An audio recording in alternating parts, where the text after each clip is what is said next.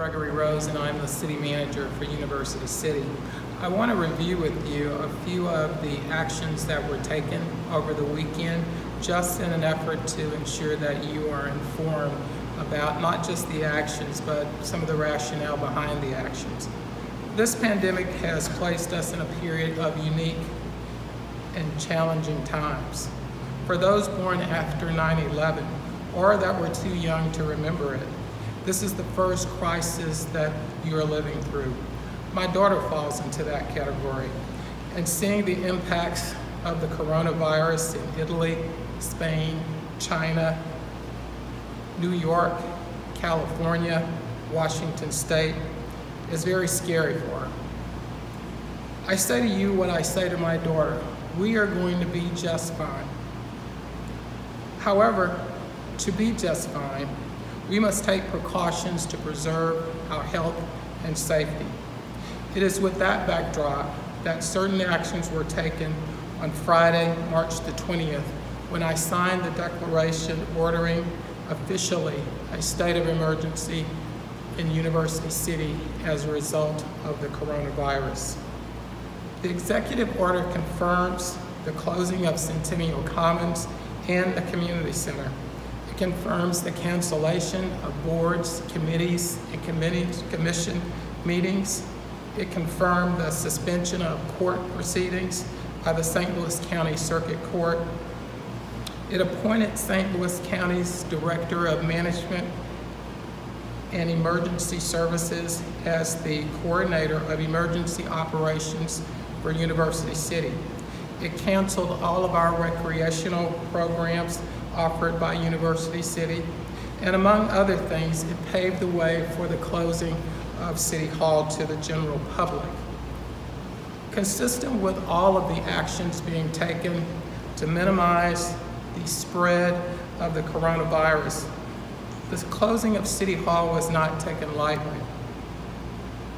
It was only done so in an effort to slow the spread of the coronavirus. Residents and citizens wanting to interact with staff should do so electronically if at all possible. On the rare occasion when you are unable to do an electronic meeting with our staff, please call to make an appointment. The number you should call is 314-862-6767. This enables staff to ensure the room you will be meeting in has received a deep cleaning before the meeting occurs. It also enables us to ensure that the room will accommodate the social distancing recommendations that have been established by the Center for Disease Control. There are other actions taken over the weekend that I'd like to brief you on as well. In concert with St. Louis County's Executive Sam Page's Executive Order 15 and the companion stay-at-home order issued by Acting St. Louis County Chief of Medical Officer Dr. Emily Doucette that were issued on Saturday, March the 21st, I have directed the closure of playgrounds, but requested that the parks as well as the dog park remain open to the public. Our staff will remain available as government services were exempted from the order. The meeting of the Mayor and Council that was scheduled for tonight was canceled out of an abundance of caution for the members on the City Council and to maintain our high standard of transparency in government. The Mayor and Council are certainly aware that many of you like to participate in the citizens' participation section of the agenda. Finally, this pandemic emergency continues to evolve at a very fast pace. The actions that have been taken today are very likely not the final actions that will be taken in an effort to manage this pandemic.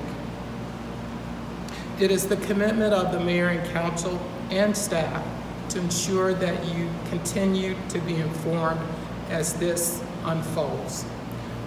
To assist us with managing the coronavirus, I would ask that you wash your hands frequently And please, please, please, if you are able to, stay at home. Thank you so much.